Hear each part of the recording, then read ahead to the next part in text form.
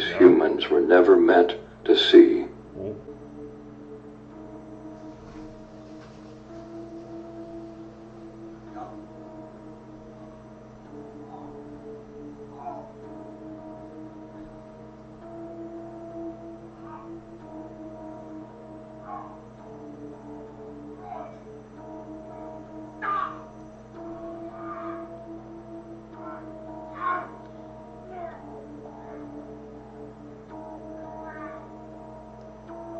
Kind of iffy, man.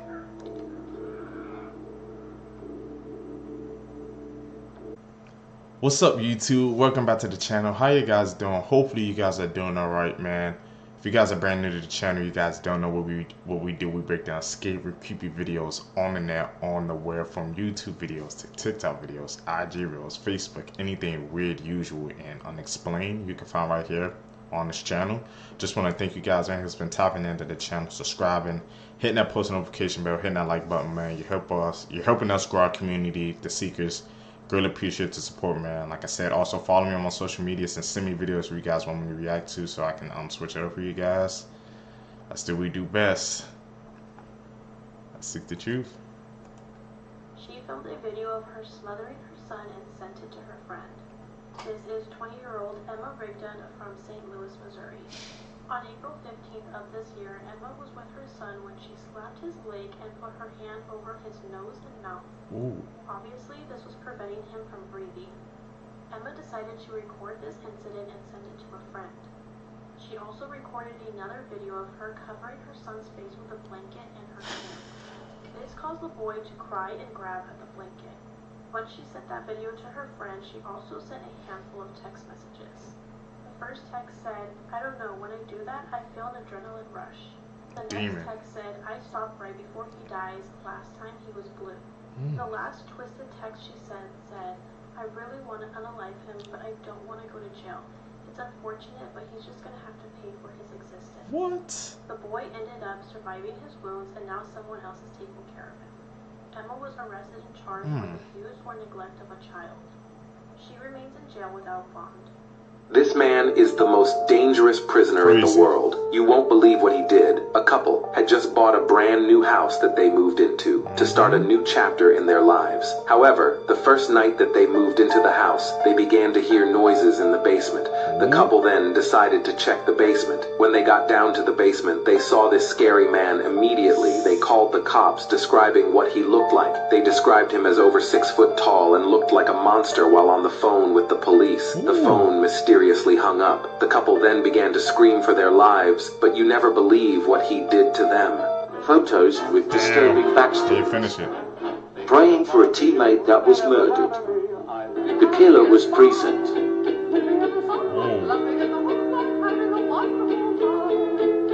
Same and do not preparing for rescue.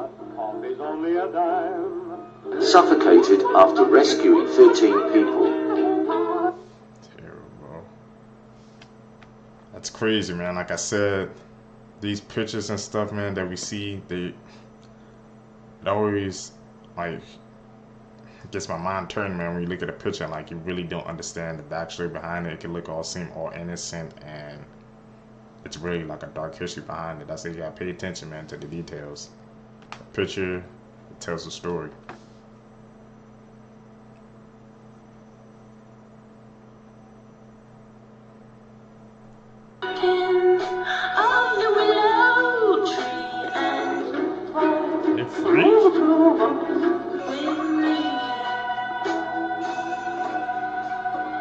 Creepiest urban legends in the world. It's disturbing. The Devil's Chair, Florida. According to the locals, if you sit in this chair and leave a beer on the step, it will whisper torturing messages to you. Only one person has attempted this. Have you ever wondered what happened on this exact date 300 years ago? Well, this is what happened in history today, part 1. Up first, on July 20th, 1969, Apollo 11 landed on the moon. It was carrying Neil Armstrong and Buzz Aldrin, who would become the first humans to walk on the moon. Next up, on July 20th, 1793, Scottish explorer Alexander Mackenzie completed the first European east-to-west crossing of America north of Mexico. It's crazy to me that on this exact day a couple hundred years ago, people were exploring the land that we call home. Next up, on July 20th, 1881, Sioux Indian chief Sitting Bull surrendered to the U.S. federal troops. Sitting Bull was an Indian tribe leader who led his people during years of resistance against United States government policies. He surrendered in exchange for amnesty for his people. Finally, on July 20th, 1917, the World War I draft was held. Secretary Baker, who was blindfolded, drew the first number from a bull, followed by many other numbers over the course of 16.5 hours, and every number was a different man. And believe it or not, but on that day, 1.3 million men were called up for the draft. This literally happened on this exact day a little over 100 years ago. It's crazy, man. How many incidents happened on July 20th, man? I mean, I don't know, there's a type of energy going around on that day, something like that, bro. I'm really gonna have to check out those events to actually make sure that they happen. See, because you can do that as well, man. It seems like July 20th, we're gonna have to mark that date in our calendars. It looks like some big stuff goes down on that day.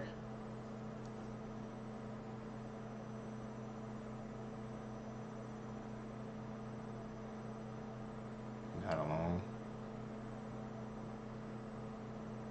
What are we about to see? Edit. Call it like I said. Further that you look into dark history, you start to realize just how dark it really is. This woman behind me, this is Lorleen Wallace. She was the first female governor of Alabama, and she was diagnosed with stage 4 cervical cancer. Dark history for Lorleen was that, legally, doctors did not have to tell her.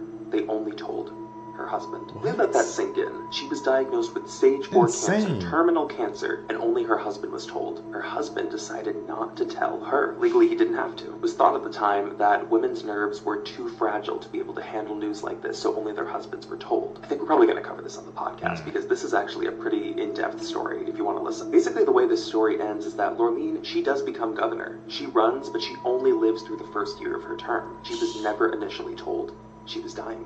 Fun fact. That's insane. Most of the thermostats found in office buildings are fake and only there to trick workers into thinking the temperature has been changed, but really they don't do anything. Whoa. To keep things as efficient and cost-effective as possible, most buildings have been converted to automatic thermostat systems, where sensors are placed in the building that read the temperature in the room and then turn on the heat or cooling whenever the temperature gets out of range. And generally, the temperature is set by the landlord, not the renter. Since heating and cooling costs can quickly spiral out of control, most commercial leases include a specific air temperature range for the building. But managers, landlords, and HVAC technicians got tired of the constant calls from workers telling them the heat or air conditioning wasn't working, so they came up with a solution. They began installing fake thermostats in offices so workers could have the illusion of control over the temperature, but really they don't do anything.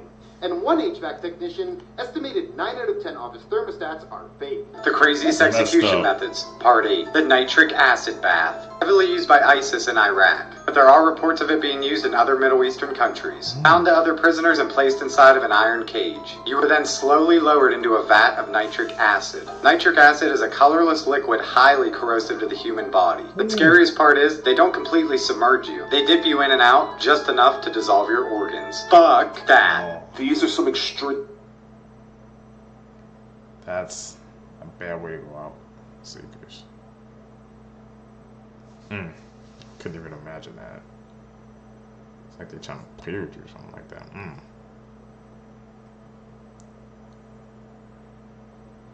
Edit. Blood-curdling facts that you wish you never knew. Part 21. This photo shows an 8-month-old Zhao Bao who is lucky to be alive because his mother stabbed him 90 times after he bit her while she was breastfeeding him. The world's scariest haunted house, McCamey Manor, requires you to sign a 40-page waiver and undergo a physical and mental evaluation. If you manage to make it through the house, you could win $20,000. But to this day, no one has ever made it through. The little girl who voiced Ducky in The Land Before Time was shot to death by her father, who then committed suicide. Roman Emperor Nero had a boy castrated, dressed him up as a bride, and married him, all because the boy looked similar to his previous dead wife. A 46-year-old man found and attacked a 13-year-old boy because the kid was killing him too many times in a game of Call of Duty. 4 scary... That last one takes the kid. Just because he was getting his freaking butt whooped in Call of Duty, he decided to take it to that extreme, bro. Can't even play games nowadays, Seekers, man, without somebody trying to hunt you down because they mad at you. That's what we're coming to, man. That's like, be careful, man. If y'all talking on those Call of Duty lobbies, those are one of the most dangerous places to be in. Facts about night in Islam. Number 1, you die every night. According to this verse of the Holy Quran, every night when you go to sleep, your soul is removed from your body. If it is written that you will live, your soul will return in the morning when you wake up. But if it's written that you will die, your soul will stay with Allah and you will pass away in your sleep. Number 2, jinns at night. The barrier between our world and the world of the jinns is weakest at night. This is when jinns and dark creatures cross through, possessing and harming human beings that may still be awake. So if you're up beating your schlong at 3 a.m., watch out. Number 3, dogs at night. According to this hadith, if you hear a dog barking at night, seek protection from Allah because they can see what you cannot. And number 4, lock your doors at night. According to this hadith, if you lock your doors, shaitan will not be able to enter your home. Be careful at night. You wanna check this out, Seekers, man? Dark Fox and Israel? Scary things you never knew. The last one is shocking.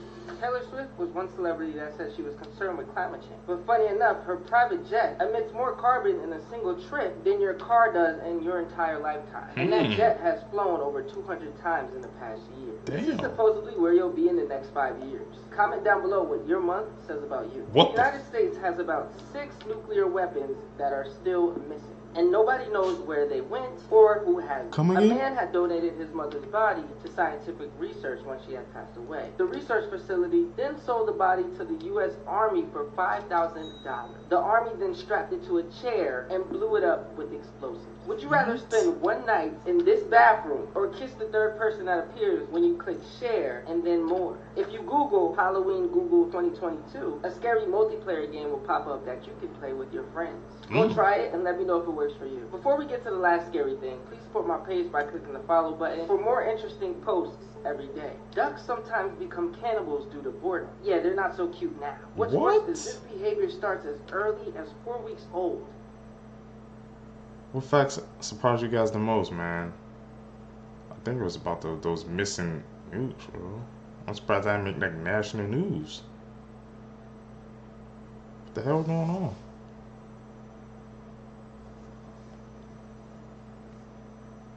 It's insane. Disturbing facts that will ruin your life. The youngest inmate to have died at Kingston Pen, which is Canada's first prison, was 9 years old.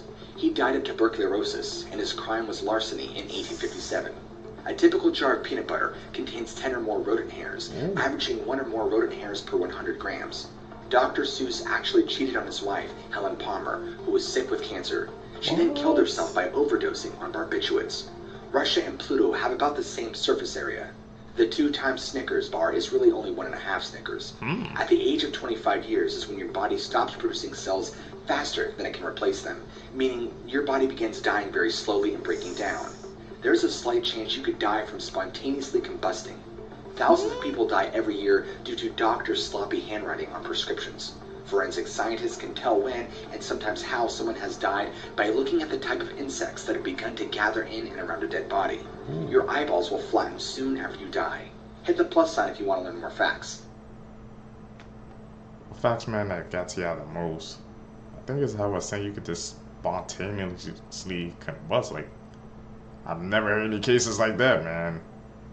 What the hell is going on in our world, but we could just combust spontaneously? Do you ever see a picture that just makes your stomach drop? This is a still from an alert that a woman named Alexis Randall got on her phone. It's from a security camera that was set up in her living room, and she's looking at this and she's thinking the same thing you are. She's like, what's wrong with the picture here? Why did the motion detector go off? But then look a bit closer, specifically at the bathroom door. This man was staring at the camera from the doorway. She spots this picture and she immediately panics and calls the police, but by the time they get there, this guy is gone. What really freaked her out even more is that when police got there, they found evidence that the bathroom window had been tampered with. Further security footage would show that the man had crawled through the bathroom window the night before and was hiding in the hallway bathroom all through the night, even while she was in the house.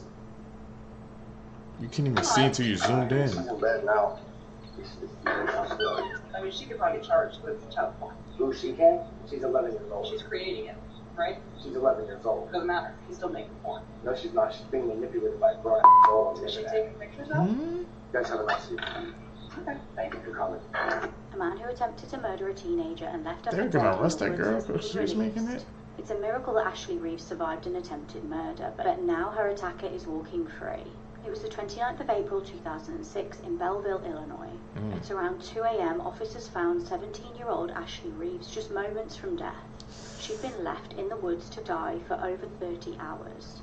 Paramedics rushed her to hospital and placed her in an induced coma. She was actually in such a bad way that they'd initially thought she was dead. 2 days prior to this, Ashley told her parents that she had an interview to attend. She was in a relationship with a boy called Jeremy Smith at the time, and she took his car to drive herself to the interview. When she didn't come home, her parents were extremely worried. They called authorities and began the hunt. Officers later discovered her boyfriend's abandoned car, and inside were a change of clothes that Ashley had taken to change into after her interview. That's when they discovered Ashley nearby. She'd been strangled with a belt and had her neck broken, but miraculously she was still alive. Police discovered a man named Samson Shelton was the last person to contact her. He was her teacher and a professional wrestler. They arrested him on suspicion of attempted murder. He changed his story multiple times before eventually admitting to strangling the poor girl. He said he broke her neck with his arm. He said the pair had gotten into an argument over a relationship they were having. He said they had sex, and then after the vicious attack, he had thrown her into the woods. He was sentenced to 20 years in prison, but has recently just been released on parole after serving just 17 years. It truly is a miracle that Ashley managed to survive this attack, and her story was made into a movie named Left for Dead: The Ashley Reeves Story. Disturbing facts from history you wish you didn't know. One of the most horrifying true stories you'll ever hear has to be that of Russia's Cannibal Island. In the summer of 1933, thousands of Russian citizens were rounded up by police and sent to live on a tiny, swampy island in Siberia's Obu River. The plan was for the deportees to construct a special settlement as part of Joseph Stalin's new social engineering plan to rid Moscow of all undesirable elements. In May, the first 3,000 prisoners were dropped off by barge on Nadzino Island. They were given no tools, food, or shelter. These were mostly city dwellers who had no farming experience or any skills for surviving outdoors. In a short time, the weather conditions quickly deteriorated with rain, snow, and freezing winds sweeping over the island. Even still, more barges kept coming, dropping off even more people. Guards patrolled the icy waters, threatening to shoot anyone who tried to escape. For a while, every 4 or 5 days, they would drop off sacks of moldy rye flour as the only food source on the island. The inhabitants would take the flour to the river, mix it with water and drink it. Eating it dry was nearly impossible. Accidentally breathing the flour in its original state could be suffocating. Early on, many people lost their lives by freezing. Some burned alive by sleeping too close to the fires. Others became ill from drinking the brackish water. Things grew far worse for the survivors once starvation set in. Soon, the strongest of the island's prisoners began hunting the weakest members for food. Rumors quickly spread back in Moscow that the island's prisoners had begun eating each other. The experiment ended just 13 weeks after it had begun. Soldiers were sent to evacuate the island. What they found when they got there is beyond a nightmare. Corpses stripped of their flesh littered the tall grass. Skeletal limbs and human organs were discovered hanging from trees. One woman who had been transferred to another camp was missing her calves. That's because some of the prisoners cut them off while she was alive. She only survived because the frigid temperatures kept her alive. Of the 6,700 prisoners brought to Nadzino Island, 4,000 went missing or were killed. The events on Russia's Cannibal Island were covered up until 1988, when secret records were finally released to the public. That's some dark history, bro. Russia got Cannibal Island? What the hell? It's a whole ass experiment, man. Makes you think what other stuff is covered up that we don't know about. Terrifying things that our own government did to us in our past. Here we go. Starting in 1953, the CIA illegally experimented on U.S. and Canadian citizens. The project was called MK Ultra, or Operation Mind Control. The government recruited over 80 institutions and over 150 researchers to do their dirty work for them. They were using biological and chemical agents on their participants. But the worst of all was the LSD experiments. They would use prisoners, mental patients, and even drug addicts for these experiments. This scene in Stranger Things is actually taken from the MK Ultra experiments, where one patient was given LSD for 174 days in a row. Heroin, morphine, alcohol, marijuana were all used as well. They say that the experiments lasted all the way until 1973. Some people, like Ken Kesey, actually volunteered for this, which led to the electric Kool-Aid acid test in the 1960s with the... And I think about it, Stranger Things, you guys know that scene with Elle and when she was training and stuff. They said they based it off that. I never put two and two together until now. And I was just talking about how some stuff about we don't know what stuff got covered up, man. And it's just like coincidence. Next video, next clip, just pulled it up, man. Tap in with us, bro. We learning. Gotta pay attention. This little boy lost his life by treadmill due to his father. So this man is currently on trial for this. So I just watched the video, and on the video, the little boy seems to be walking for a long time. The father walks over, speeds up the treadmill while talking to the little boy. Then he speeds it up some more. Then he inclines it, and the little boy is struggling. You can see his little legs just going as fast as they can to keep up with the treadmill. Like he's full on sprinting, and at some point, he can't keep up, and he falls off. Like he just rolls off the treadmill and hits the ground.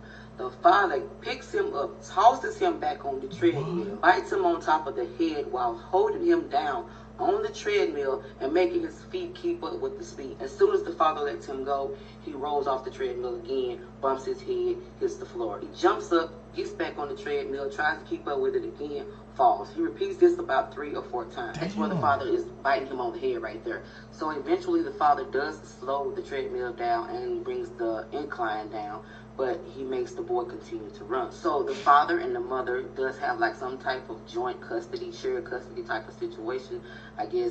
And the mother is the first one to report the injuries to child protection.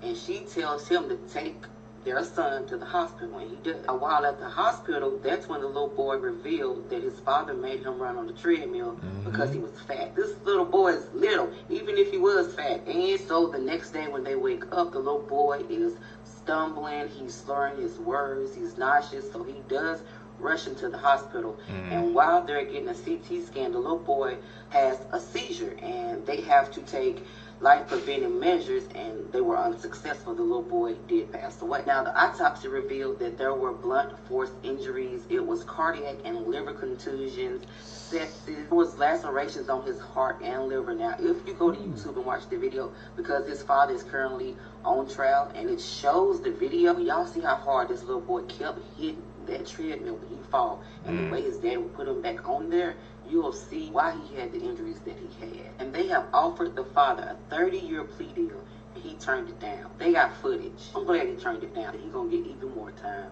Things humans were never meant to see. Man transforms into real werewolf. Okay. Let's see.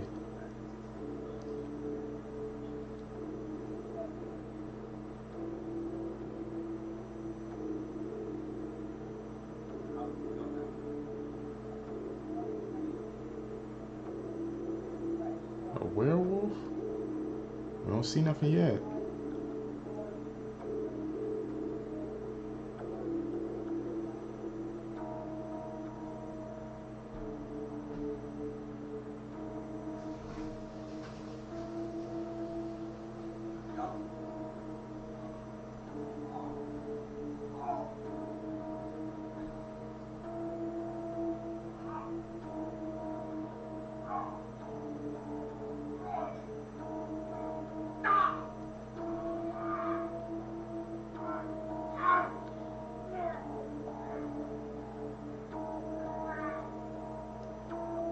kind of iffy, man.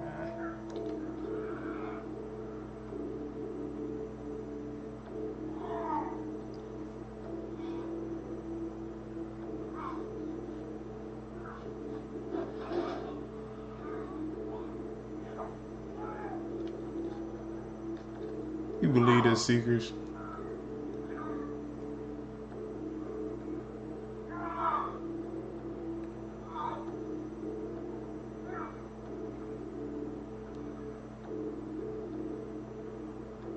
The fuck?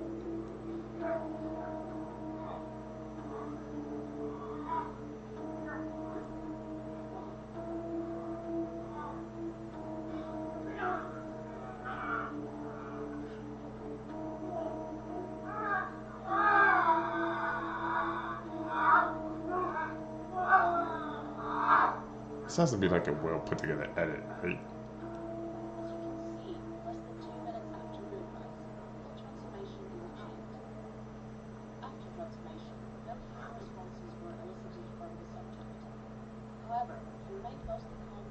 What the fuck?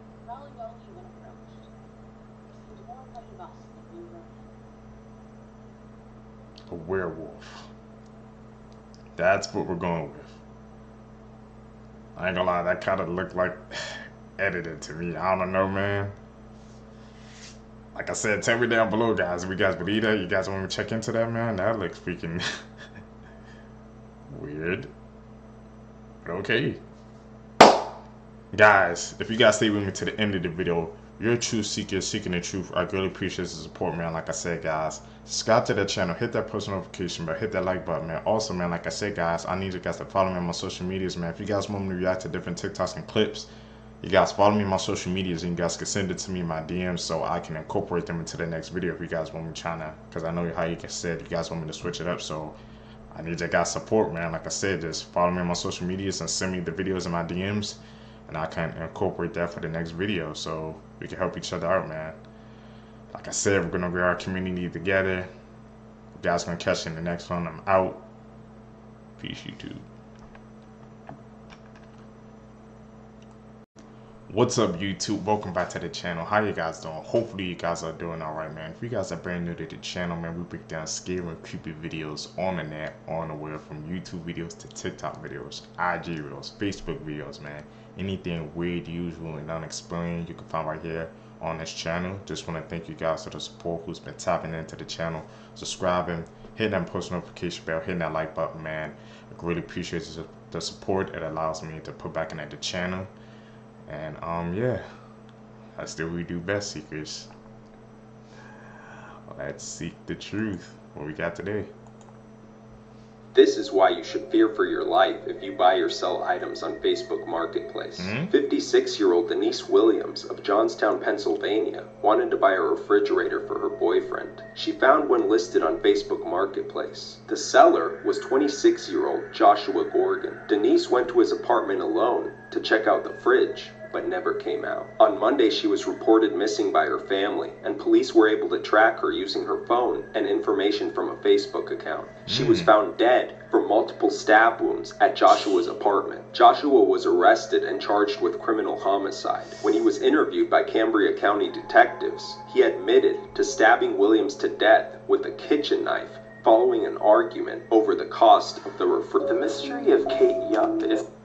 That right there, man, is exactly what. If you guys gonna meet up somebody to buy something like online from Marketplace or something like that, always make sure it's in a public area. Never meet them at their house or a location of their choosing, man. You have to do it in a public meetup, a public setting, because you never know what can happen, man. Like you said, they were disputing over the price, and look what that turned out.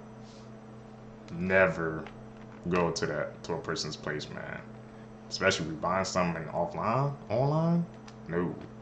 Still very much unexplained. Kate Yup was a YouTuber who would make mukbang videos where she would eat excessive amounts of food. These were not normal videos. Kate was eating aggressively fast, almost like she was being starved or she was forced. She also wears a blindfold in every video, so her identity is completely unknown. But viewers became seriously concerned when they started to notice warning signs that Kate might be under someone's control. There are indicators that there was somebody else in that room with her while she's eating all of this food. You could hear him breathing in the background of her videos. She's eating so fast that in one video, she actually chips her teeth. And when she shows them to the camera, these are teeth that are rotted. But the most compelling evidence to support that Kate Yup could be a victim of trafficking are the cryptic messages that she's left in the text editing of her videos. Since this all kind of blew up in the media, the channel has gone totally dark and there hasn't been a new video in a year. Barbie has a much creepier history than I thought. I'm going to show you some theories about Barbie that have been keeping me up at night. And I cover all sorts of creepy and true crime stuff, so follow along. In 2010, Barbie released a doll that had a camera on her necklace as well as a video screen on her back. Come This again? doll has since been discontinued, but there's a lot of rumors about what happened to this footage when it was recorded.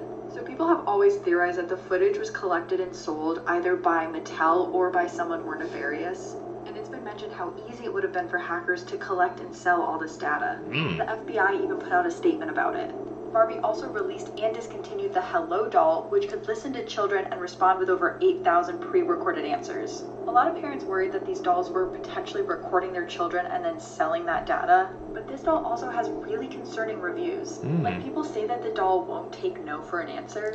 Like, if she asked if you wanted to hear a story and then you said no, she would actually push back and then just tell you the story anyways. And the doll would also ask really specific and targeted questions about children, like how big their families were and if they had any siblings. Was this doll just collecting market data on children, or was it something much weirder? No one could work out why this child kept getting sick. So doctors took a look at the cameras that were set up in the room, and what they saw gave them chills. 9 days after Garrett Spears was born, he was admitted to hospital. Since then, Lacey Spears would care for her son through a myriad of illnesses. No one could figure out why young Gareth kept getting sick. Lacey, the dutiful single mother, would document his illnesses online. She created an online blog where she would chronicle her struggles and document her struggles to find a cure for whatever illness Garrett had. In 2014, Gareth, age 5, was rushed to hospital. Doctors again couldn't quite work out what made him sick, but they were able to treat his symptoms and he made a full recovery. Doctors were gearing up to discharge him. However, within a few short hours, Gareth took a turn for the worst, and without warning, he sadly passed away. The hospital staff were devastated, but very confused as to what had happened. So they did a blood test, and that's where they found something very disturbing. Garrett had deadly levels of sodium in his blood. He had been suffering from sodium poisoning, which meant someone was poisoning him. So when hooked up to certain machines in the hospital, there are cameras. They took a look at those cameras, and they saw what was happening. His mother, Lacey, had been poisoning him with sea salt. Lacey was arrested. She was diagnosed with Munchausen syndrome by proxy, and she was sentenced to 25 years. My name's Harves, and I tell Simonson Crime Story. For more, remember to follow. Just for some clout? People have to be better, man. When clout comes into the picture, they just lose all sense of morality. Never fails, man. Clout is one of the most dangerous drugs there's out there nowadays. Yo, and shoot Geoward in the back 12 times, killing him instantly. With her son-in-law's body on the kitchen floor, Cynthia went on with her birthday celebrations, first going to a local cafe for breakfast, then to a casino, and finally to her favorite coffee shop, where she was brought into questioning by police. And what followed is an interrogation that would make anyone's blood curdle. Come here. I'm so sorry! We're just gonna put handcuffs on just for now.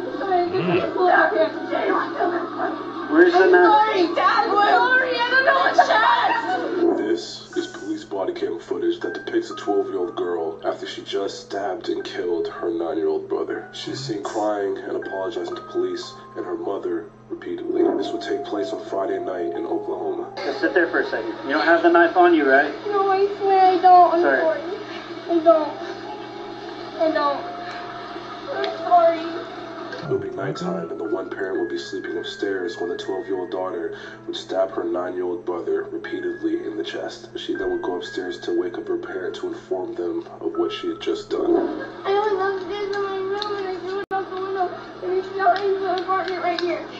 You threw it where? I threw it out my window upstairs. Not right there. It's the room. It's the other room. It's right behind the apartment. This apartment right here. The young girl will be taken into custody and is currently being held at the Family Center for Juvenile Justice. The hell made her do that?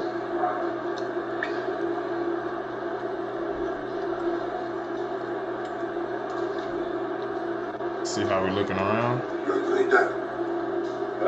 Yeah. So this is death row inmate Taylor Parker, who went to extreme lengths to cover up her lies. She even killed a pregnant woman in order to steal the baby from her womb, just to prove she was really pregnant. So picture here we have Taylor and her boyfriend Wade, and what appears to be a baby bump. What later is found out is just an actual prosthetic baby bump, not a real one. She was covering up this entire time, pretending to be pregnant so that Wade would not leave her. Now, she couldn't have gotten pregnant because she had a hysterectomy several years earlier, but Wade was unaware of this. Well, that's where Reagan comes into play, because Reagan actually was pregnant around the same time that Taylor said she was pregnant. And she knew Reagan because she had been a photographer at Reagan's wedding. Now, Taylor's perpetrating this lie the entire time. So even holding a gender reveal party and going to ultrasound, sending fake images to her boyfriend. He never gets to go into the doctor's office. She keeps telling him, oh, sorry, it's COVID. You're not allowed to go back there. So he begins to grow a little suspicious of the whole thing, especially after when the day she was supposed to be induced, his house catches on fire and a bomb threat at the hospital they were supposed to be induced at occurs. And then she becomes 3 weeks late on her pregnancy. That's when Wade's mother pulls him aside and says, you know, I actually think you're onto something. She's probably not pregnant. Wade confronts her once again about the whole thing, and she says, watch, I'm going to get induced at a hospital in Oklahoma, and you will see. So Friday, she sets up an appointment to be induced. So that morning, Wade actually goes to a hog sale because he was supposed to go down to this sale about 4 hours from their house, come back, drive her to the hospital, and watch the baby be induced. Well, ends up being that he goes there and it was a false. She had set this up for him to actually go to this hog hunt so she could go see Reagan and murder her, and she does. Sadly, she goes over to her friend's house, attacks her, stabs her with a scalpel that she had over 100 times while her little daughter is standing right there. Then she cuts open her stomach and extracts the baby from it and rushes towards the hospital. She gets pulled over for speeding and says, hey, look, I just had this baby. It's unresponsive. Help me, help me. She had actually tucked the umbilical cord into her pants to make it look like the baby was still attached to her. But the hospital staff begins to grow suspect as she refuses to be checked at all, and the baby shows up dead, and they actually heard that there was a baby that was abducted from another murder victim after the mother of Reagan showed up and found her daughter with 100 stab wounds. Sadly, at court, all of this web of lies comes out. Reagan and the baby were killed. She was sentenced to murder and sentenced to death in Texas, where she currently sits on death row awaiting execution. So update on your election. One of the most freaking bizarre cases, man, we heard, man. And it just goes to prove when a person is lying, man, they spinning those webs, how they would just try to do anything to cover it up. Like, she went to the extremes. That's because, like I said, the boyfriend and boyfriend moms were catching on that, hey, like, you probably not pregnant. Like, you's on to something. And look what she did. Liars can be one of the most dangerous, unpredictable people in the world. Seekers. Lexi Treviso case, if you didn't know, a lot of people that went to school with her are starting to speak out on social media outlets, and the Daily Mail just published an article on Saturday. So the headline reads, she was a master manipulator. Lexi Treviso knew she was pregnant and had even picked out the name Alex for her baby boy, but hid it from everyone. So what the students told Daily Mail is that around mid-November, students already started to speculate if she was pregnant or not, which she was denying all the rumors. Even her cheer coach had asked her if she was pregnant, but she said that it was the pill, which is why she gained so much weight. But she obviously looked pregnant. I mean, she was actually pregnant, but they felt that they couldn't keep asking her because it was just going to make them look wrong. As in, they were giving her the benefit of the doubt that maybe she was just gaining lots of weight. And when the news broke back in January that someone had discarded their baby in the hospital, people already started to suspect that it was Alexi. So the students did explain that after the news had broke out, both Alex and Devin were gone for a couple of weeks, which they were able to put two and two together. And when they they came back, Alex at one point had the audacity to write a poem called People Talk, basically addressing all the rumors that were going on about her. The reason they also said they couldn't just come out and talk about what was actually happening is because the school was threatening them if they were to talk, they were going to be suspended and not be able to participate in the graduation ceremony. She is currently out on a $100,000 bail and awaiting trial on September 11th. Oh my God, you People guys! talking This is about the probably truth. the biggest story in true crime today, or it probably will be for the next week. Did you guys see that someone confessed to the murder of JonBenet Ramsey? For my younger followers, this is JonBenet Ramsey. She was killed in her home December 27th, 1996. She was a 6-year-old little girl. She lived in Boulder, Colorado, and someone came in the middle of the night, it was presumed, and kidnapped her. Now, it has been long speculated that the parents were involved. So they said they woke up and there was a ransom note. They were very well off. And I've heard theories also that the son was involved. He was roughly her age, maybe a couple of years older than her.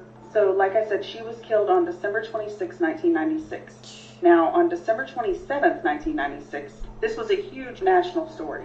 Now, before the story became known as widely as it was, the Boulder police received a tip that someone had gotten a phone call from a friend that he hadn't spoken to in years, saying that he was scared. He hurt a little girl in Boulder, Colorado.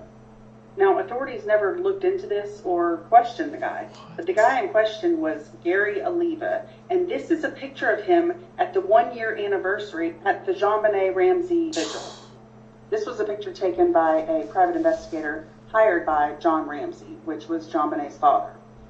He gave them this information and they never looked into it further. Wow. So again, like all my videos, what is going on with the justice system in this country? So they never looked into it, never questioned this guy, but 4 years later, in 2000, this guy was arrested with, relating to CSA. I can't really say it on TikTok, but you get the idea. He was arrested in 2000, at which point he wrote more letters, confession letters, to this friend that lived in California. Okay, so fast forward to 2016, this guy gets arrested yet again, and cops find pictures of JonBenet on his phone, and the CSA charges that he was being arrested for multiple times, and the multiple tips from this guy that he had called and said, "I'm scared, I hurt this girl," were never looked into. What? Again? Today we're going to be talking about a murderer and a serial rapist by the name of Mr. Cruel, who a few decades ago was Australia's most wanted and was also known as the boogeyman of Australia. So according to various sketches, this is what Mr. Cruel looked like. And between 1987 and 1991, he broke into 3 homes of 3 Australian parents, and then he would bound the parents and take their daughters.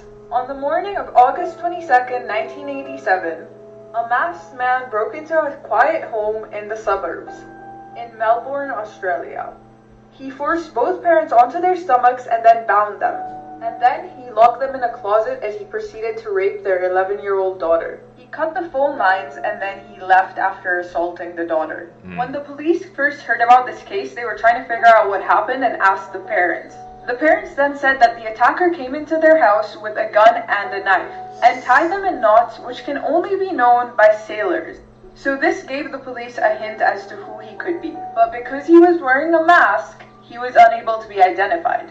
The little girl who was attacked then told the police that he had made a phone call, and told the person on the phone call to move their children and also called him a bozo. But when the police looked into it, they found no record of any phone call. This was just something that Mr. Cruel did to throw the police off his case. He was doing this to purposely confuse investigators, and that's when he went for his second victim, Sharon Wills, who was 10 years old. Just days after Christmas in 1988, John Wills, his wife, and their 4 daughters were asleep. And this house was a couple of miles away from where the first crime took place. Wearing dark blue overalls and a dark ski mask, Mr. Cruel came back. He held a gun to the father's head, and just like the previous crime, rolled the parents onto the stomachs and bound them and gagged them. He knew Sharon Wills' name and woke her up. He then blindfolded her, gagged her, and took her away, and fled the house with some of her clothing the next morning. By the time the father got help, it was too late. Mr. Cruel was gone and so was Sharon Wills. But 18 hours later, a woman stumbled upon her. She was dressed in a green garbage bag, standing on the street a quarter after midnight. Because she was blindfolded throughout the assault, she couldn't give much information to the police. But Mr. Cruel made sure to wash her body and cut her fingernails and floss her teeth, so there was no forensic evidence available. He then told her that he was the boogeyman. But this was just the beginning of Mr. Cruel's attacks. He then proceeded to attack another girl and murder and attack one more. Running out of time, so I'm gonna have to make a part 2, but make sure you check it out.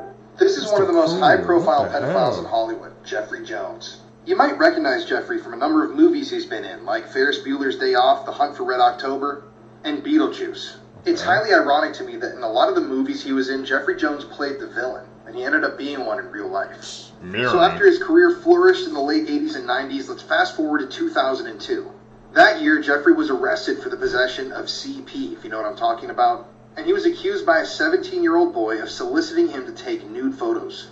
These charges get even more disturbing when you realize that the young boy who accused Jeffrey of soliciting him to take nude photographs was 14 when the charges were originally brought up and the accusations were made. Jeffrey pleaded no contest to the solicitation. He openly admitted that he had done this horrible thing. But once again, because of legal loopholes, because he admitted to this and pled no contest, that meant that the other CP charges were completely dropped. No way. And what happened to Jeffrey after all this? Well, he got 5 years probation. He also had to go through counseling and register as a sex offender. And yes, if you're wondering, to this day, he is still registered as a sex offender. You can find the records of all of this online. But it seems like Jeffrey didn't want to be known as a sex offender throughout his life. For the rest of his life, and he would end up being arrested twice for failing to update his sex offender registration. And in 2006, when working on the set of the movie Who's Your Caddy?, the community of Aiken, South Carolina, where the film was being filmed, complained to the government and complained that a sex offender was on set. This was due to the fact that families had been invited to visit the set with their children, and they had no idea that there was a predator lurking amongst the crew. To this day, a lot of people don't know what this guy has done, and even Justin Bieber posted a photo with him a couple years back, and a lot of people were obviously a little mad about that. And I think it's important to realize that these people are everywhere. They're your friends, your family, your neighbors.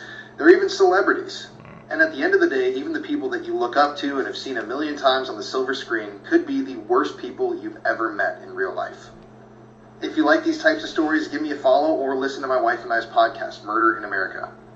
Like you said, man, it seems like it's always somebody in Hollywood or famous in that realm that has that problem, man. Y'all know the beef that's going on with freaking Jake and Kendrick Lamar right now. You know what Kendrick said, how he's been dropping disses and about hitting about certain stuff.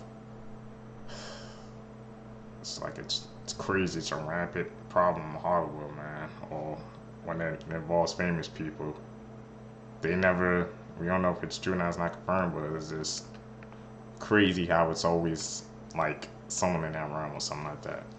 That's just something to think about. Patreon. I know if Amanda was alive, she'd be a Patreon member. Thank God for true crime. What would...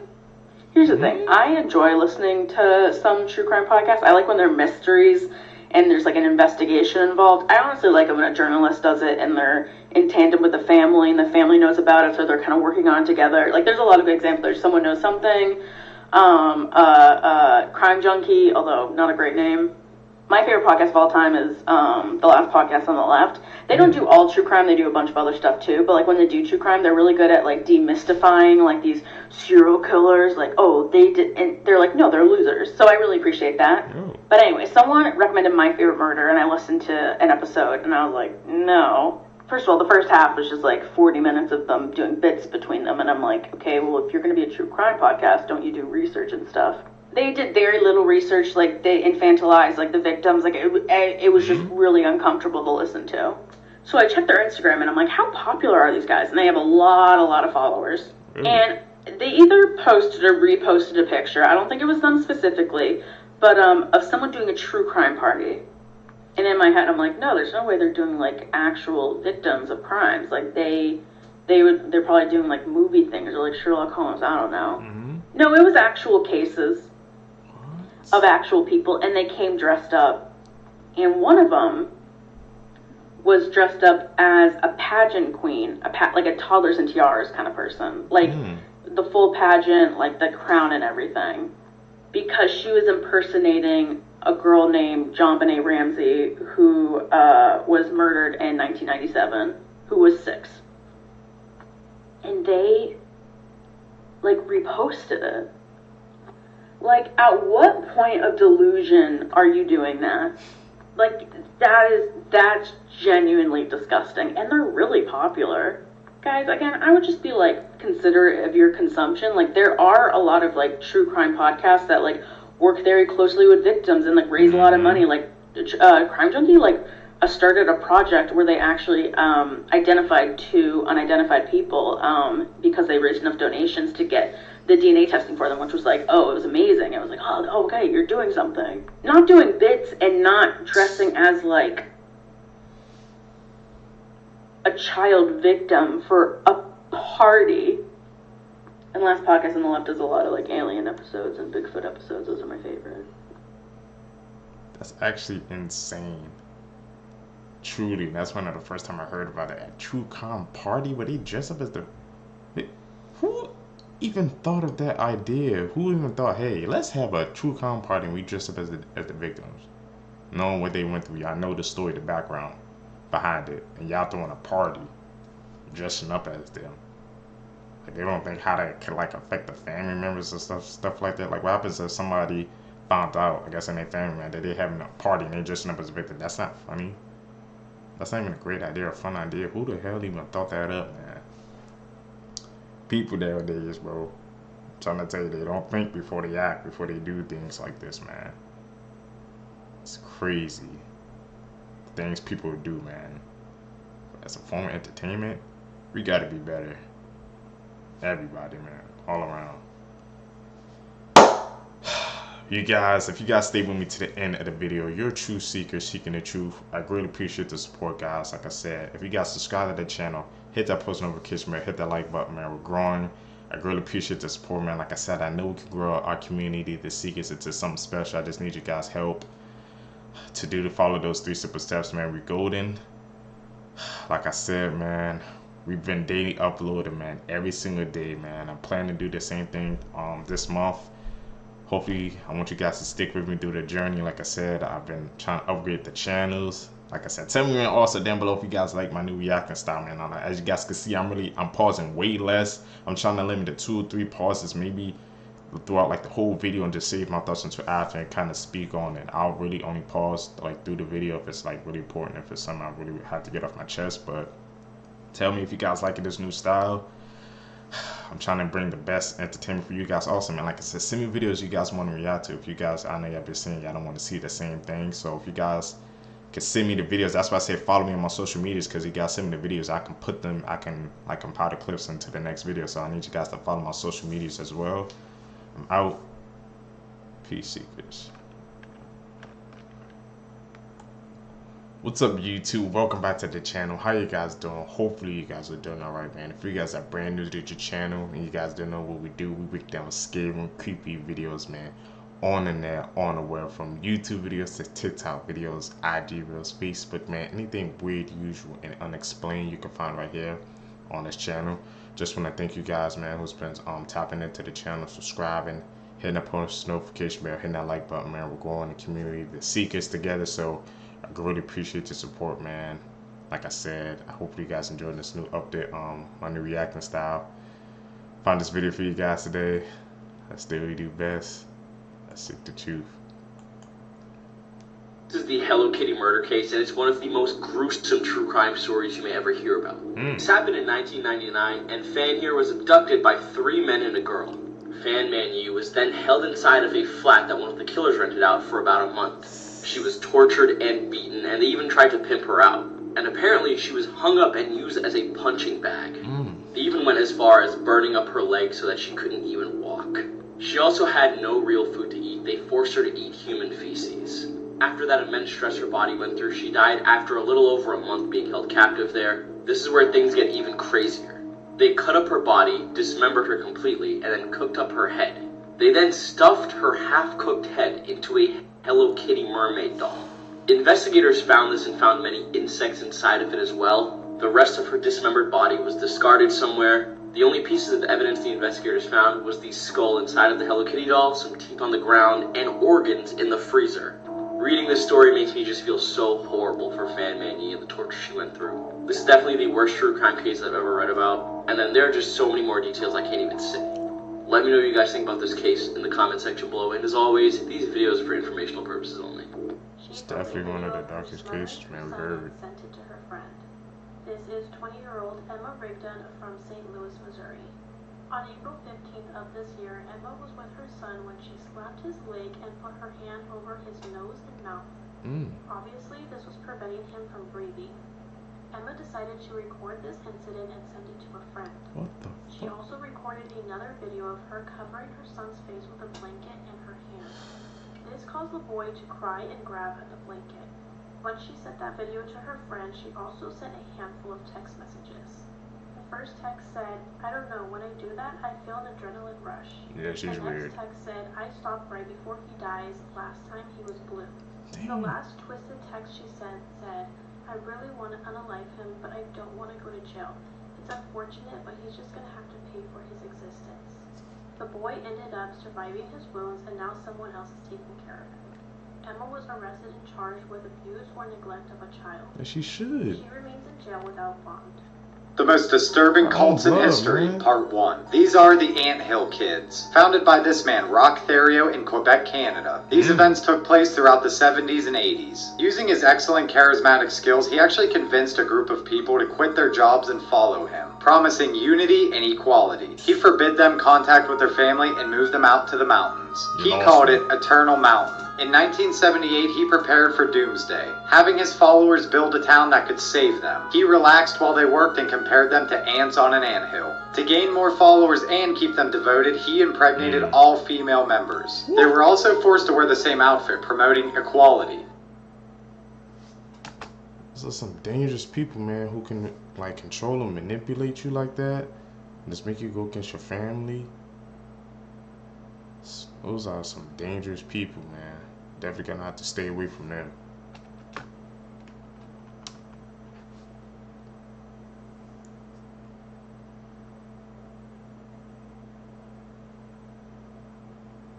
Isn't that Prince Harry? She didn't look like she was smiling. Fake relationship? What? It's a facade? Is that what they're trying to tell us? You know, there's a lot that goes on behind the scenes with the Warrior family. It wouldn't be a surprise, would it? Edit. Gotta call it out like I said. Here are some morbid facts about the Chernobyl nuclear disaster. Following the radiation leak, there were an estimated 150,000 abortions across Eastern Europe due to radiophobia. Many parents didn't want their babies to be born with mutations, even though the risk for most was quite low. Vasily Ignatenko was one of the first firemen to respond to the nuclear leak. After being exposed, he suffered in constant excruciating pain for 18 days before dying. He reportedly excreted blood more than 25 times per day and coughed up pieces of his own organs in those final days.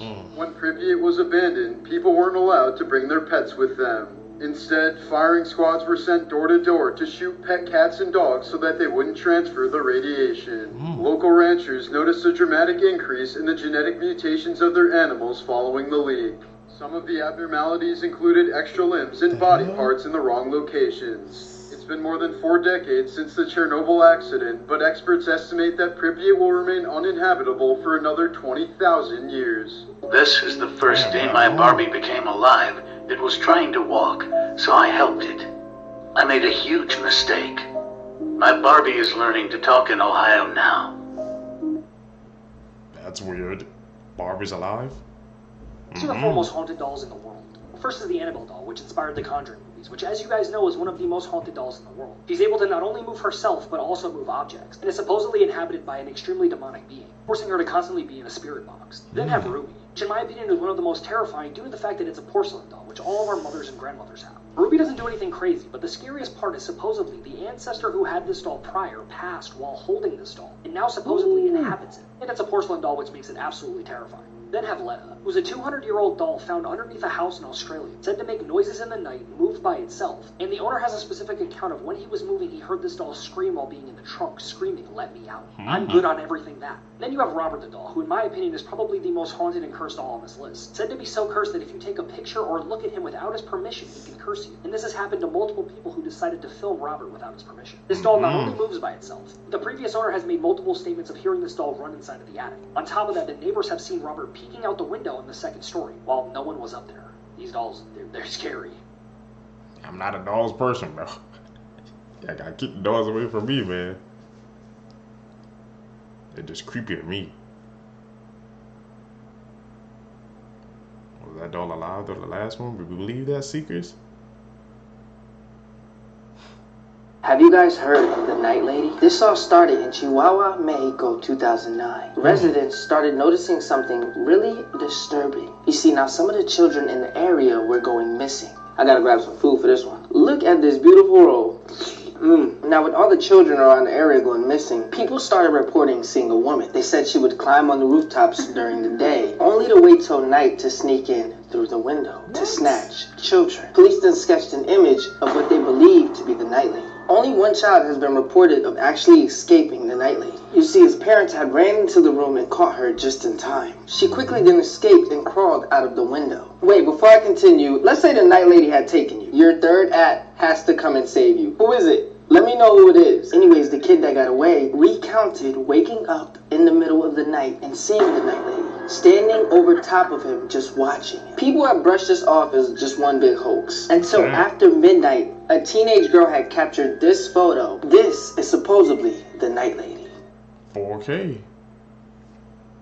Gotta believe when the kids are saying, This is the scariest story about I'm Sorry Mommy. One night, a woman was in the kitchen reading a newspaper when she suddenly looked up and saw her 6-year-old son staring at her. She said, "Something wrong, dear?" "I had a nightmare," said the boy, "and I can't sleep." "Well, don't worry, you're safe now," said the mother.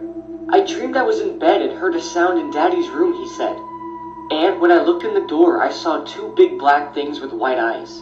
It came out of the closet and it attacked Daddy." "Don't worry," said the mother in a soothing voice. "It was just a dream. It didn't really happen." The boy then continued saying they ripped him into pieces and then ate him after. "And they even licked the blood off the floor. I thought if I ran away they wouldn't catch me. But they did. They were going to eat me, but they stopped and said, they wouldn't eat me if I promised to..." "To what?" said the mother. "Promise to distract you while they creep up behind you." "I'm sorry, Mommy," said the boy as the mother heard the floorboards behind her creak. The boy then watched with enjoyment as his mother was ripped apart piece by piece, with a giant smile on his face. This is the most terrifying McDonald's you'll ever see. In 1986, the first floating McDonald's called the McBarge opened up. The plan was for the boat to travel around the world and for people to enjoy McDonald's everywhere. But then something crazy happened. The 5 employees that lived on the boat went crazy. They started to hear voices at night and even began hallucinating. All of this slowly started driving them insane. After 3 years of this, one fry cook decided enough was enough. She decided to end her life. Her body was discovered on this very boat the next morning. The McDonald's were forced to close and was even abandoned for over 20 years. It seemed like everyone forgot about this floating nightmare. This was the case until 2 years ago when a company decided to renovate the boat. And this article was published about renovating the boat. But a year later, there was still no news about it. And the McBarge was still abandoned. But then a couple YouTubers decided to swim and break into the McBarge. As they went around, everything was eerily silent. Like in Fallout Part 2. Yeah, that didn't even make it like national news. You would think something like that would, right, Seekers? A floating McDonald's? Yeah, we ain't heard nothing about that.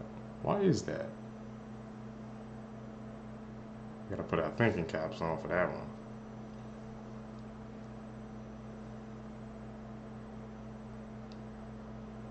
This girl killed her mum and then texted a photo of her body to her dad. In 2013, Rachel Hudson and her family were supposed to be celebrating Thanksgiving at their home in Virginia. However, the holiday would take a horrendously sinister turn. Rachel's mum was terminally ill 58-year-old Susan Lee. Rachel had been her mum's carer since she was just 9 years old. Oh. On the evening in question, Rachel and her dad got into an argument. When her dad left the house the next day to make the most of the Black Friday sales, Rachel did something unthinkable. She took a weapon out of the wardrobe and loaded it. She apparently thought about unaliving herself at this point, but she didn't want to put her mum through the trauma of finding her body. She then walked into the room where her mum was and said, "I'm sorry, this is what has to happen." Her mum apparently told her, "You're crazy," and this is the point where Rachel killed her mum. When she texted her dad to break the news to him, he obviously didn't believe what she was saying. She then took a photo of her mum's body and texted it over to her dad. Rachel was sentenced initially to 50 years in prison, but this was reduced to 18 years because of an apparent undiagnosed mental illness. This is the scariest song in the world, and here's why. Okay, so we all heard this song before, especially if you're into scary things and watch the Insidious movies.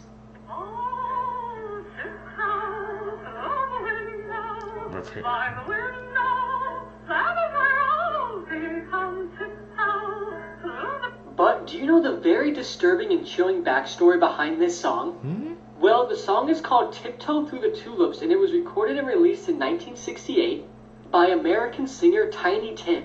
Alright. And when the song was first released, it didn't have the scary reputation it has now. However, this would change during his last ever live performance of the song. On September 28, 1996, Tiny Tim suffered a heart attack that was pretty miniature while performing at a music festival. And after this happened, his doctors advised him that he wasn't healthy enough to perform on stage anymore. However, Tiny Tim ignored the advice from his doctors and scheduled another concert at a women's club in Minnesota the next month. But right before his performance, he told his wife that he wasn't feeling that good. Nevertheless, Tiny Tim decided to go on stage anyway. And after performing the last song of the night, he suffered a major heart attack on stage and died in front of the crowd. And the song he was performing was Tiptoe Through the Tulips.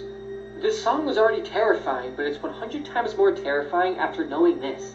Now listen to it again after knowing this.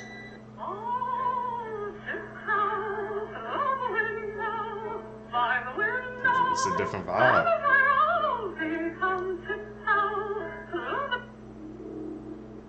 And shows and movies using that known happen, man. There's always a dark story. On March 19th, 2024, in Mississippi, 14-year-old Carly Gregg made a phone call to one of her friends saying, quote, "Do you want to see a body?" Moments after making the call, Carly's stepfather walked into the home to see his wife, Ashley Smiley, unalived from wounds. Ashley was a loved individual who friends and family claimed she was a, quote, "loving and caring teacher who wanted the best for her students." When her stepfather entered the home, at the same moment, Carly pulled out a gun and in the midst of the struggle, he was able to successfully disarm her, leaving Carly to escape the home, going on the run. It did not take police long to find and arrest her, and in most cases, children will be tried as a juvenile, but in Carly's case, she'll be tried as an adult for the unaliving of her mother and the attempted unaliving of her stepfather. From what I read on Reddit, people seem to be split 50-50 as they believe she should not be tried as an adult. What are your thoughts?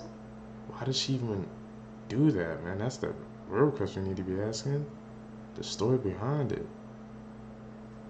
Need details on that case, Seekers.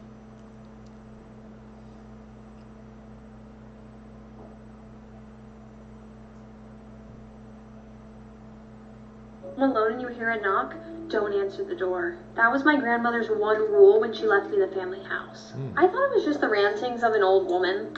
I didn't know how real the rule was until the other night. The house I inherited was deep in the forest, far from bustling city noises. Silence was the unspoken language here, except sometimes you would hear the owls. But the other night when I was sitting in the living room reading a book, that's when I heard it. There was a single knock at the front door, and then I remembered my grandmother's warning. If you're home alone and you hear one knock, don't answer the door. I looked over at my grandfather clock in the corner. It was midnight. I told myself that the knock was just a figment of my imagination. It was just the house settling, or a fallen branch against the door. But then it came again, a single, solitary knock. But this time it sounded closer. I was panicking. I just stood there staring at the door. The third knock was so loud that it made the door rattle. There was no more denying it. Something was at the door. If you see this happen, you need to run. fast. If you see these orange dots on a tree in the woods, you seriously need to run fast. It might just look like orange paint, but don't be fooled. This is a trap. There have been loads of reports of missing people in these types of woods. So if you see these orange markings in the woods, you need to run fast. Make sure you share this message and follow for more. Why the hell was he there? He risking his life.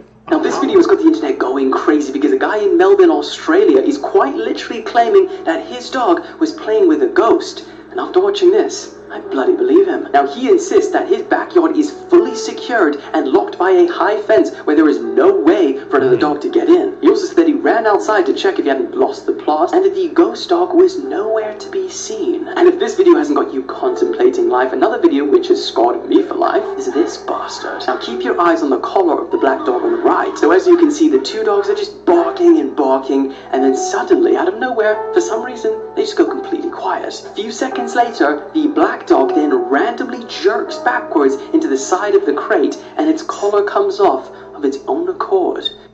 Is that an edit or was that real? Have you ever wondered why Domino's dropped their Noid mascot back in the 90s? Just like how McDonald's has Ronald McDonald and Burger King had the King, Domino's had the Noid. First created in 1986, the slogan was "Avoid the Noid," as he would try to thwart pizza deliveries. Noid loves to move pizza. Get whole Domino's pizza. We avoid the Noid. But this all changed for Domino's on January 30th, 1989. Okay. On that day, Kenneth Lamar Noid took 2 Domino's pizza employees hostage with a .357 Magnum in Georgia. Now, the entire ordeal lasted about 5 hours, and his demands were $10,000, a getaway car, and a copy of the book The Widow's Son. He also demanded the employees make him a pizza. While he was enjoying the pizza, they managed to escape and no one was hurt. Kenneth was arrested and charged with kidnapping, aggravated assault, and theft by extortion. So what exactly did the Domino's Noid have to do with Kenneth Noid? Yeah. He had become convinced that the ads were directly aimed at him, with his last name being Noid and the ad saying, "Avoid the Noid." One of the arresting officers at the scene said that he was having an ongoing feud in his mind. Believing that the commercials were made to mock him, he fully believed that the owner of Domino's Pizza was telling people to avoid him. Avoid the Noid. Avoid the Noid. Avoid the Noid. Now, he was charged but found not guilty due to reasons of insanity and was sent to a Georgia mental health clinic. Domino's continued on as normal until another incident in 1995. Still convinced that the pizza chain was out to get him, Kenneth took his own life in his Florida apartment. Following this, the pizza chain immediately stopped using the Noid in their marketing campaigns. Since then, the Noid has made a few smaller appearances on t-shirts, in pinball machines, in a video game, and a small snippet in an ad. Now, in 2021, Domino's released an ad showcasing their new driverless delivery vehicles. The ad showing off that the Noid is back, but he has not been seen since that ad. This true crime case will make your blood boil. Over a decade ago, 19-year-old Cara Nichols vanished. The teenager was born and raised in Colorado Springs and unfortunately had begun using substances throughout high school. She was reported missing on the 14th of October 2012. At this point, her roommates hadn't heard from her for 5 days. Police soon learned that she'd actually spoken to her brother on the phone on the 9th of October at around 11:45 p.m. She told him that she was on her way to a modelling shoot. The next day, unsettlingly, her phone was going straight to answer phone. It was actually her brother that ended up travelling to her apartment to figure out what was going on. He spoke to her roommates and the alarm was raised. Now, Cara's laptop was actually still at her apartment, which was concerning because if she just decided to up and left, she wouldn't have left her laptop behind. When investigators started digging into the case, they found that Cara had been placing ads as an S worker. Interestingly, she'd actually posted an ad with her phone number on it the same day she went missing. Police also found out that her phone had been used on that day too at almost midnight. Investigators started looking into exactly which numbers she'd received calls from and set about contacting the individuals. They got a return call of Joel Hollendorfer. He admitted to police that yes, he had spoke to the girl about S services, but they'd never ended up meeting. However, when police tracked Cara's phone, her last activity was in the area of Joel's parents' house. Police ended up searching the property with a cadaver dog. Disturbingly, the dog barked in loads of different areas on the property to indicate remains. However, the owner of the property stated that this must be just because they have a lot of animals and over the years the animals die and then they bury them in the back garden. The police were happy with this explanation and gave up on the search. They also though decided to interview Joel's wife, who strangely declined to cooperate with the investigation. Frustratingly, Kara's case went cold.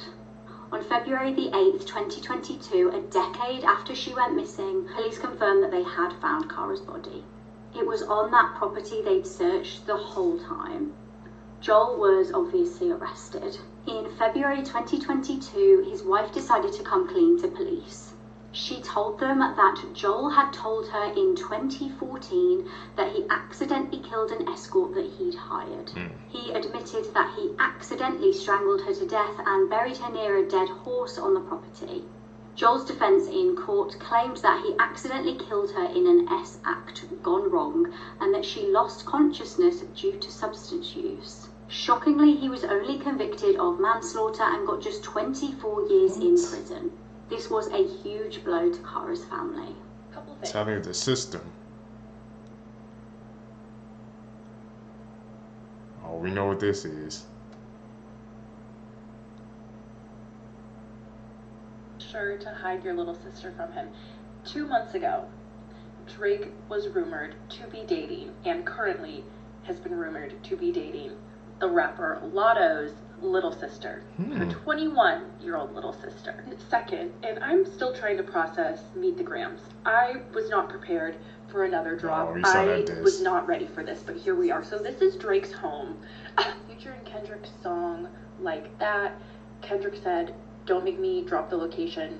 He dropped the location. Okay, so in the cover art for the song that Kendrick just dropped, it's showing that there's 13 individuals in Drake's home, which I think like this symbolizes like Drake's camp, like potentially OVO. And OVO is made up primarily of 16 different individuals, including Drake. Drake has this very close entourage who are very closely associated with him on a friendship and a business level. Like for example, Baca Not Nice, he has been charged and faced prison time for trafficking. And when he got out of prison, Drake helped him become famous. What my theory is, and it's probably wrong, but there's 13 people here in this cover art. And there are 16 people a part of OVO that are like pillars in OVO, including Drake. Do the people missing from this cover art symbolize the OVO moles? Kendrick exposing Drake is going much further than just Drake being exposed. And I'm here for the tea.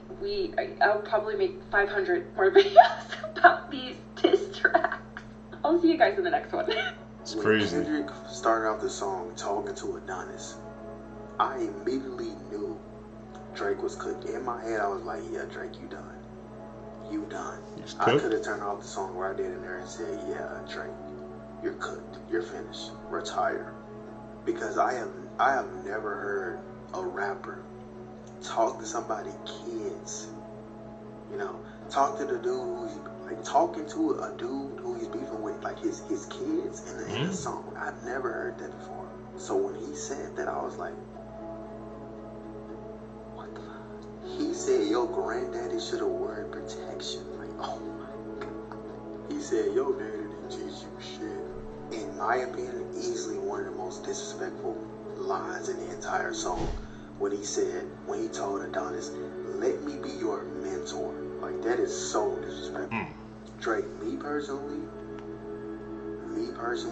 if I had a son and somebody was talking about my son telling him that, me personally, I'm just saying, babe.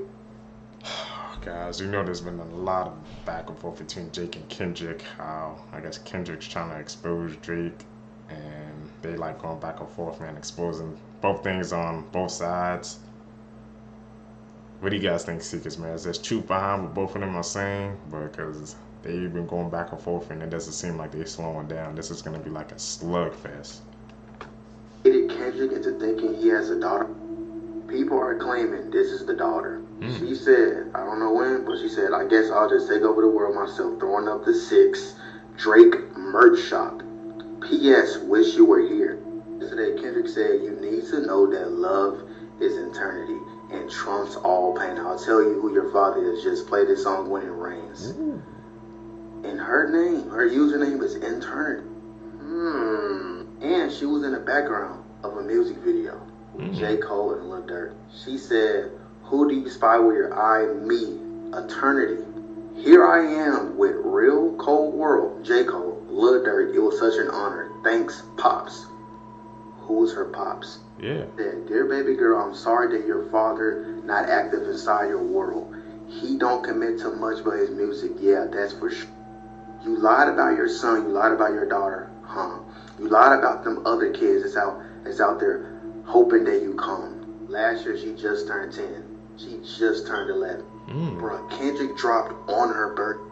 But people are saying in the background of Drake's Family Matters music video, you can see posters of the girl who people are claiming is Drake's daughter, aka proving that Kendrick was indeed baited.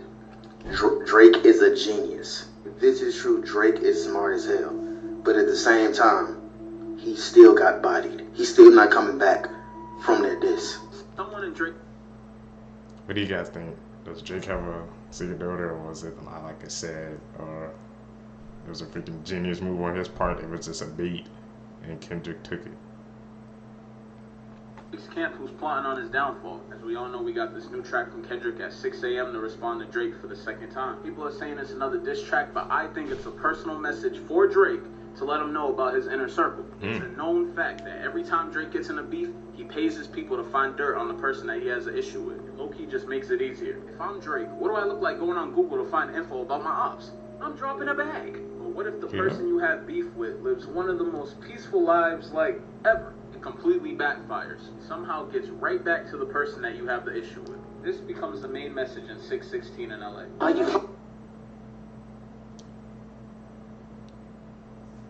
There's a mole inside OVO, but I heard that kind of Drake, he kind of like, he can say he planted all that information, so it was just fake. And I guess whoever it was, if there was a mole, they just gave themselves up, and he knows now. It's like they playing these mind games back and forth, Kendrick and Drake. It's like, damn. This ain't just, to me, this ain't no freaking regular beef. It's like, they're throwing, like I said, support of this album to back it, Kendrick is literally saying he has nothing to hide. I mean, this album talked about it all. In that album, he said he cheated on his wife, had family issues. That whole album was basically a therapy session. Any dirt that Drake's trying to find on Kendrick right now is pointless. Drake's paying people to find info while he's sitting on the couch like this. It's a perfect alley-oop to see what Drake's gonna do next. Could it be something like Back to Back that's a straight hit record and just can't be avoided? Or will we see a poorly made diss track that has no chance of winning this battle? Only time will tell, but it's undebatable that these two are the greatest artists of our generation. Drake and Kendrick Lamar got in a rap battle. Who do you think would win? Gotta go with Kendrick. I'm just saying, I think Drake is an outstanding entertainer, but Kendrick, his last album was outstanding. Obama saw this couple of freaking years ago, where he's a damn prophet. What the hell? It's like my people, they already was picking sides back then, man. So Obama got freaking Kendrick over Drake.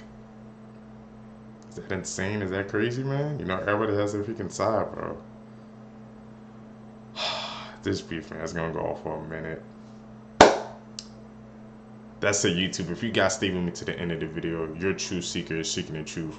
I really appreciate the support, man. Like I said, hit that subscribe button, man. Hit that like button. Let's grow our community, the seekers, together. Like I said, man, I'm trying to do everything I can to upgrade this channel, so I really appreciate your support. You guys hitting that like button, it makes everything possible. Follow me on my social medias, man. Send me the videos that you guys want to react to. I'm out. Peace, seekers.